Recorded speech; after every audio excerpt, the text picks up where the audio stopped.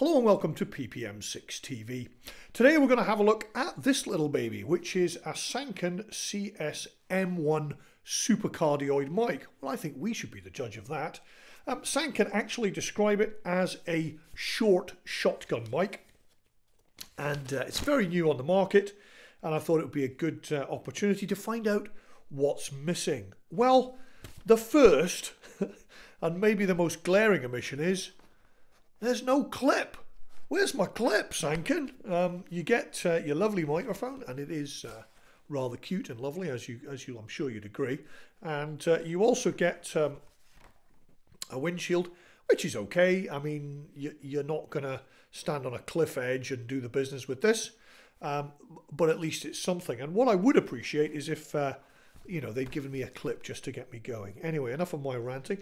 You do get some paperwork, as you can see, and you get a frequency response curve that doesn't show anything, you know, out of the ordinary. It's got a little peak at about 8K, and then it rolls off gradually down towards 20 at that end, and at this end there's a roll off below 100, and you know, it's quite well down. I think it's over 10 dB down at 50. So it's not, what's missing, it's not the ruler flat response, you know, of a Sherps or a Sennheiser MKH50. On the other hand, what's also missing is a big chunk of the price of a Sherps or an MKH50, as I think it retails in the UK for about £750. So that's, you know, getting on for half the price.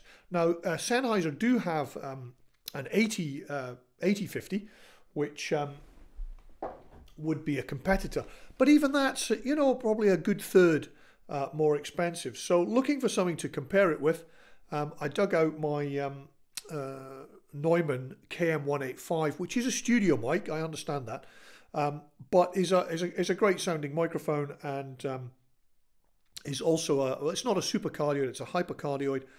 And it's a good thing to gauge the quality with. Now, the second thing you notice after you've got over the clip shock is that actually there is an interference tube on the front of this. A Neumann 185 or most hypercardioids don't have an interference tube, but there is a short interference tube on the front of the Sanken, and that, I guess, is to give it more suck.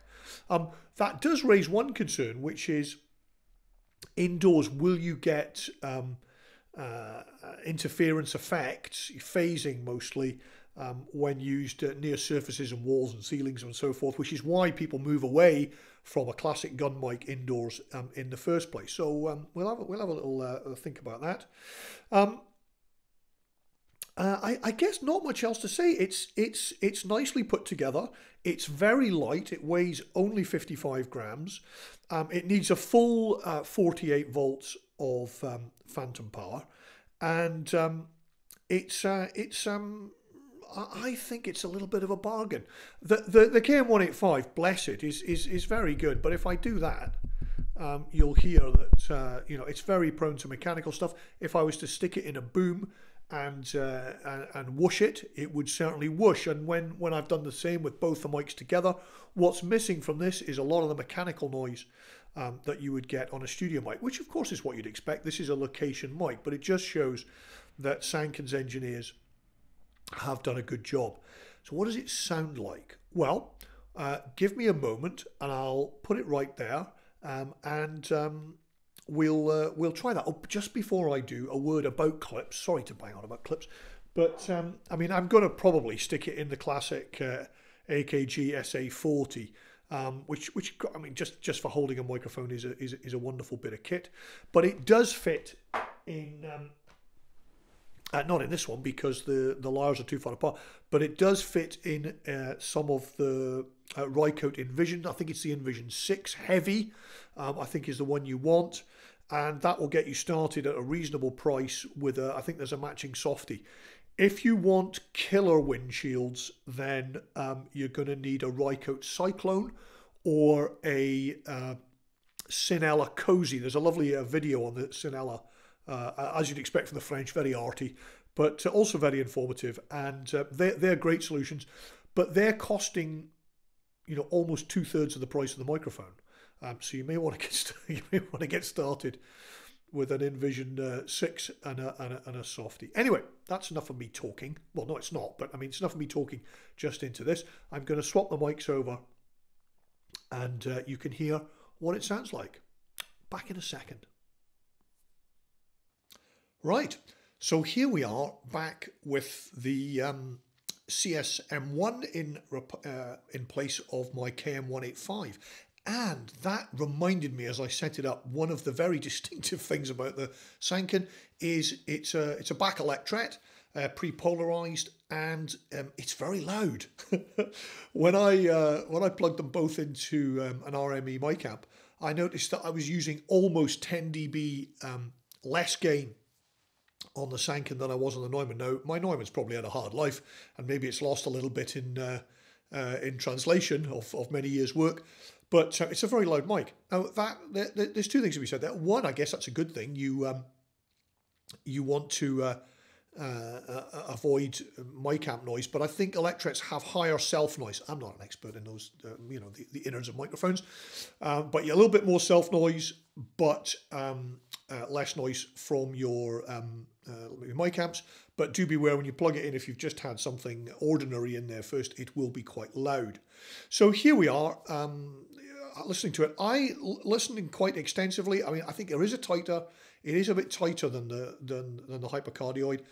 I'm not sure it's massively tighter, but I think it is audible. I thought that indoors this room's not too bad, but in a more reflective room, that maybe the bass held up a little bit better on the 185, which may have been, not the bass holding up better, but phasing effect. I don't know. It certainly doesn't sound disastrous off mic. It's nice and smooth. I've got a lot of time for it, and at the price, I mean, it's a little bit more expensive than a 185, but then you're buying a mic for location. That's why you're buying it. You're not buying it for studio. Although, having said that, I managed to get it out on an orchestral gig, and they stuck it on the woodwinds of the National Orchestra of Wales, and it held up absolutely fine. Now, you think about it, normally that would be taking the place of a Sherps or a DPA or a high-end Sennheiser, and that's high praise indeed. So there you have it. What's missing from it? The clip. A little bit of the top end, a little bit of the bottom end, a lot of mechanical noise is missing, which is good news.